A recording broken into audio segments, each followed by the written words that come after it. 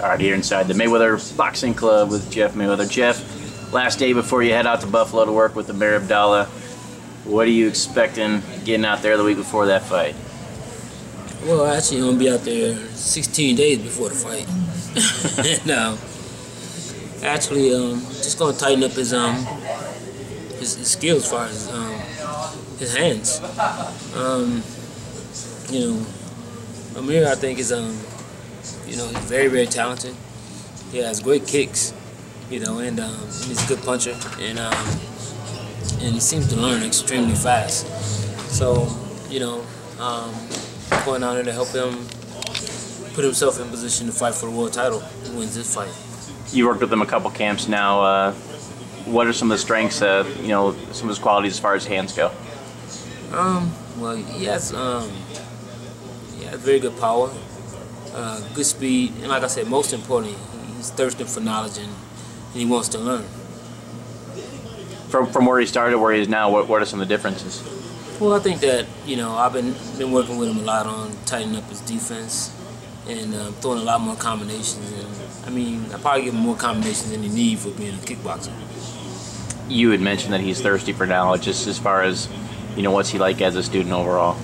Well, I mean, I think he's the type of student, because actually he was out here when Floyd was actually training as well, so basically he was sucking in as much as he possibly could. He would stay and watch Floyd, and I mean, and that's one of those things that, I mean, he wants to know, you know, he watch not only Floyd, he watch a lot of the fighters that are a part of the money team as well, and just try to add to what he already knows. You know, you've done boxing obviously for a long time. MMA you've done for a little while. What's it like kickboxing? Are you learning a little bit more about the sport, or are you just kind of sticking to what you know best? I'm still sticking to what I know best, and I mean, what I know best is boxing. So I'm not trying to teach you how to do no kicks or anything like that. So I'm doing what I know. He's not a pro boxer, and he incorporates kicking into it, obviously, but you know, just overall compared to some, you know, how is he as just as a boxer? I think as a boxer, I think he would do pretty well as a boxer. I mean, I wouldn't necessarily say, you know, I don't know as far as elite, but I mean, if he started, you know, young enough, probably so. But I mean, even where he's at now, I think that he can hold his own against, you know, some decent fighters. This is a big fight for him coming up on June 7th in Lockport, New York. How excited is he for this fight? And then, you know, what have you guys spoken about as far as, you know, what his expectations are? Well, I mean, I think the one thing is that, you know, he's got to win this fight, and that's what the focus has to be. It has to be on the fight that's happening on the 7th, and not the fight that's going to happen afterwards, because, you know, you can lose sight of things and actually end up, you know, being knocked off your, you know, off the mission. So I think that basically, when we've been talking, I mean, basically he's just been focused. He said he's been focused and he's been working hard, you know, just on this fight. Some people say champions are born and not made, but what's it like his work ethic as far as, you know, obviously you don't get to the top without working really, really hard, so what do you see out of him when he's working out as opposed to anybody else? The thing is that when they say that phrase, champions are born and not made, I think that what happens is if you find the right person and you have the right chemistry, that person can bring that champion out of you. You know, I ain't gonna say everybody has, you know, a champion, and, you know, but I mean. Saying I don't have a champion in me, is that what you're saying? No, I ain't saying that. I already know that. I think there's a champion here, Jeff. All right, Jeff. He has a black belt. He's a champion. Yeah, he got a black belt. And he even got no pants. Huh? All right, so you're saying I'm championship material. Go on. Yeah, championship material. This guy that interviewed me. No, but seriously, just as far as his work ethic, you know, what's he like when you've been able to work with him? How do you see him as far as what he does overall in the gym to prepare himself?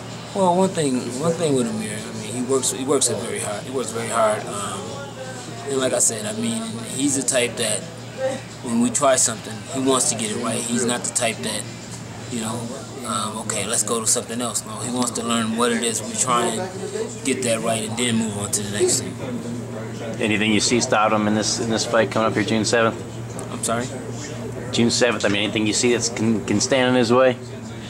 other than his opponent? I don't. To be honest, What do you know about James Wallis? I have no idea nothing about the guy he's fighting. I mean, I don't really follow kickboxing that much, you know. I mean, other than working with him. You see a lot of these younger like boxers, and I'm sure the same in kickboxing, when they don't really care if they know anything about the opponent. Is that the same thing? Even with higher level fighters, you can still kind of go in there if you don't necessarily know everything. Well, I mean, I think that the person that's fighting the person, I think that they actually need to know something. Yeah. Because I mean, it makes no sense to go in a fight blind when you actually got a chance you can get footage, especially today with YouTube and so many different other avenues to be able to find a video or something that will at least prepare you for what you're going to be looking for. What you're going to be looking at. I'm sorry. And then just lastly, what's it been like working with him these last couple camps? Well, I mean, Amer is a great guy. I mean, me and his cousin has a great relationship. Probably one of my best friends, and actually, so it's almost like he's kind of like family to me. And he's a great guy, and it's a pleasure to work with him. I mean, he's a guy that comes down here and he works hard. And that's all I can ask for, because I wouldn't want a guy to come down here and waste his time and waste mine. He's here, he works hard, and like I said, he's thirsty for knowledge, so he's picking up as much knowledge as he can from everyone in the gym. You ready for that Buffalo weather? Yeah, I got me 2 winter coats. Winter coats and some boots. All right, Jim. Best of luck, Amer Abdallah. June 7th, Lockport, New York, taking on James Wallis. Look forward to it. Thank you.